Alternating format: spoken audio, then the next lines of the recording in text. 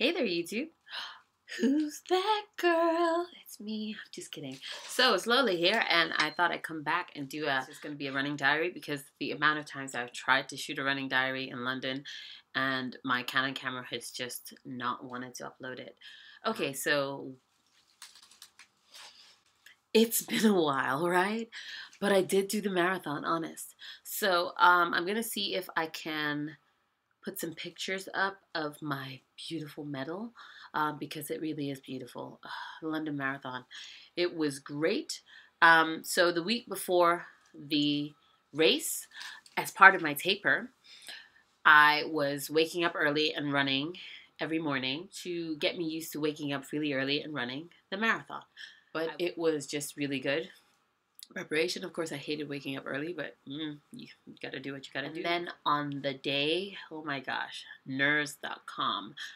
I mean, there were so many people, but we started, we kept running, and things were just, it was awesome.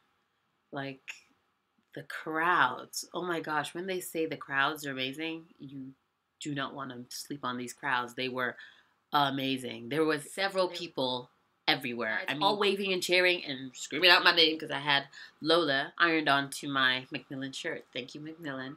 So I'm still raising money for Macmillan because I haven't reached my target yet. I have 2,000 pounds to raise, people. So I'm probably going to be also doing some more fundraising events of some sort this year.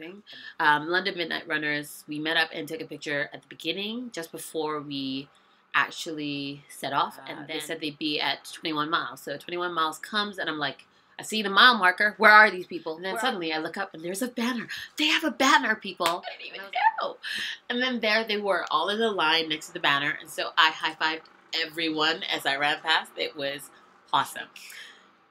That just like filled me with so much more energy, and I just kept going. I did not actually start to feel like my legs were starting to tire in pain until at least like mile 25 actually. And then at 800 meters to the end, I was like, let me speed up. Then it's at 600 meters to the end. I'm like, let me slow down because this is longer than I thought. And then it was like 437 yards to the end. I was like, that's very specific, but whatever. And then I did my 1 in a million pose and crossed the finish line. They were like, stop! As soon as we crossed the finish line, which was a bit crazy because there was a lot of us running. But whatever. I missed the crazy golden goal time that I had set for myself, which was 3 hours and 30 minutes. But I did get 3 hours and 43 minutes, 43 seconds, which is good enough for age for me to enter automatically into next year's, which I have. So watch this space, people. And since then, I have been crazy reading books by ultramarathoners. Eat and Run by Scott Jurek. My bae. Born to Run by Chris McDougall. And Running with the Kenyans, of course, by Arandaran Finn. I can't actually pronounce his name properly. But I'm also currently reading The Way of the Runner by the same author, A. Finn. But I will see you guys around. This was great, right?